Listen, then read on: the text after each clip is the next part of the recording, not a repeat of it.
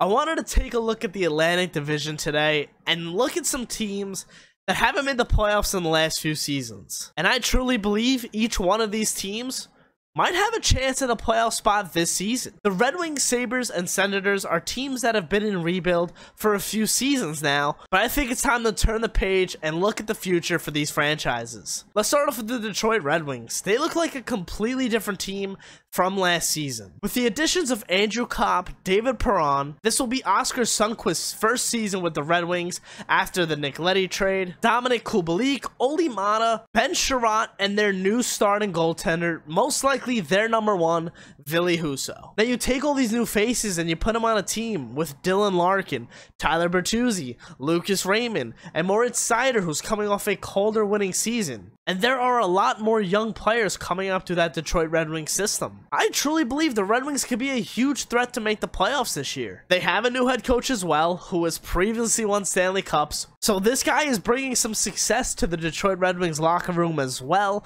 And we all know who their general manager is. Now to the team who most likely had the best offseason of any team in the NHL this year, the Ottawa Senators. They got started off very early, acquiring Alex DeBrincat, signing Ottawa native Claude Giroux, and acquiring Cam Talbot in a trade with the Minnesota Wild. Now listen, they absolutely have a better roster on paper than they have in years past. This might be the best that we've seen since possibly that 2017 Senators team. All of their young guys are also now going to be a year older, more experienced. Can the Ottawa Senators be a playoff team? I think it's very possible. Now, a team who didn't really make too many offseason moves, the Buffalo Sabres, there's just something about them that I like. They were one of those teams that were pests in the last few months of the NHL season, trying to spoil as many teams' chances to make the playoffs as they could. I truly believe it all comes from their head coach, Don Granato. I think you gotta watch out for them this season. Like I said before, the Sabres didn't make too many additions to their core. Tage Thompson had a breakout year last year. Alex Tuch will be healthy. Jeff Skinner, we all know how streaky he is.